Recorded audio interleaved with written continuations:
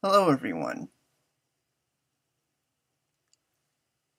There is a lock with 3 numbers on it.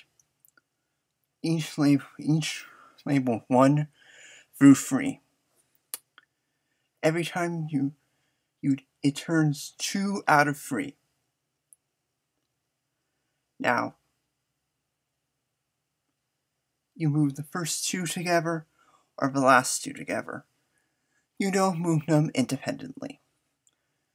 Starting from 3, 3, 3, can you go to 2, 2, 1?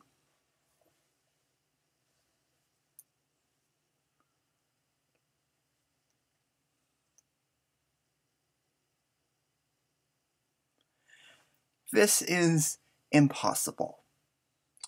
But why is it impossible? Well, the one on the left starts at 3 and moves to 2.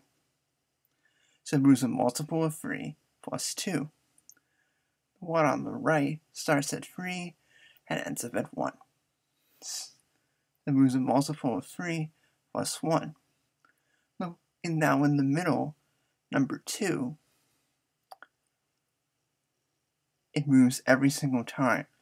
So we add the 2 together, and we get a multiple of 3 exactly.